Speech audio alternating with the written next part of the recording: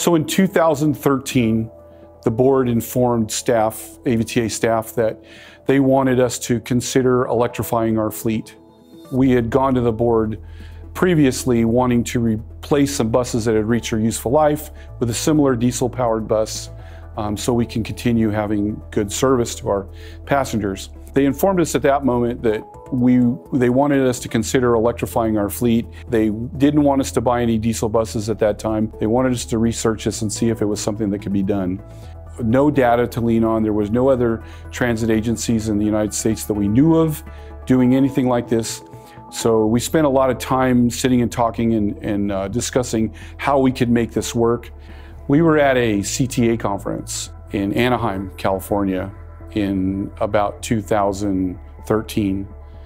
And we were still trying to figure out if we were to electrify our fleet, how we would be able to run a bus, take a diesel bus that can run all day long and put an electric bus that has a starting range of 150 miles. There was no solution for that. We would have to bring the bus back to the depot, charge it up, and send it back out again. And that takes time. It doesn't fuel up or charge back up like a diesel bus would fuel up.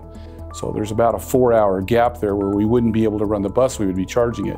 So we were trying to figure out how to solve that dilemma and not have to buy 2 buses for every single diesel bus that we were currently operating. So while we were at this conference, we met the folks from WAVE. They had a smaller system that they had already built and tested in Utah, and they were having great success with it. And realistically, the day that we met the WAVE folks is the day that we were able to put the last piece of the puzzle together to know that we could actually make this work. We purchased 2 BYD buses shortly after that, powered them up with the 50 kilowatt WAVE inductive charger. We then collected about a couple of months of data and realized that 50 kilowatts wasn't going to be enough to trade 1 bus for 1 bus. Going by the data that we've collected so far, we realized we needed about 250 kilowatts to charge the bus in 10 minutes, gain about 18 to 20 miles of range in the bus. We would actually be able to operate the bus all day long. So we tasked them with that feat. It took about a year for them to prove the technology. They simulated a charge, and then we were on path to do this entire electrification project. Change our fleet out from a full fleet of 75 diesel buses to what will now grow to 80 electric buses.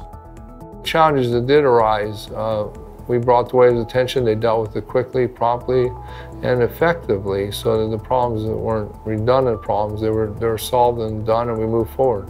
As far as maintenance goes, there's no moving parts, so there's nothing for us to do. We do a quick inspection of the charge plate, we run it over a charger. If it transfers energy, there's nothing else for us to do. The battery management on the bus takes over from there, and it controls everything. The WAVE charger, as soon as you pull up on top of the charger, you set the brake, kneel the bus, put it in neutral and open the doors, it automatically starts charging. So the operator doesn't have to have any concerns. They can concentrate on strictly doing their job. When they're done at that location where they're charging and it's time to go, all they have to do is take any one of those functions away, close the doors, put the bus in drive, release the parking brake. Any one of those functions turns the charger off, and they can just drive away effortlessly. They don't have to worry about it, and it takes all the human element out of it. It makes their job a lot easier. In our first 1,000,000 miles, we avoided 285,000 gallons of diesel fuel that didn't have to get refined, at least for our purposes. And that was $585,000 in savings.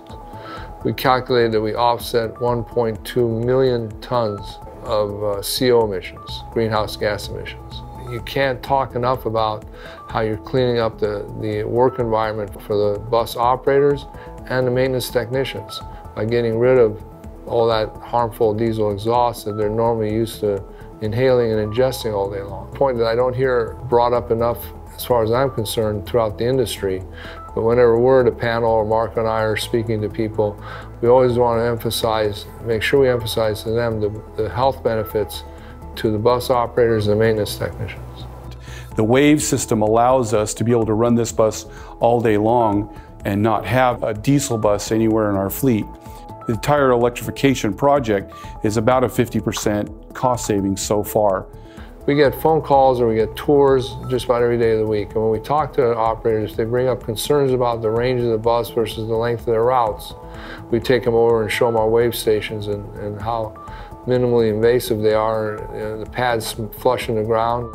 Our next project will be to install solar panels and battery storage on site and get completely off the grid, charge up the battery storage from the sun during the day, deplete that charge from the batteries back into the buses at night, and be completely off the grid.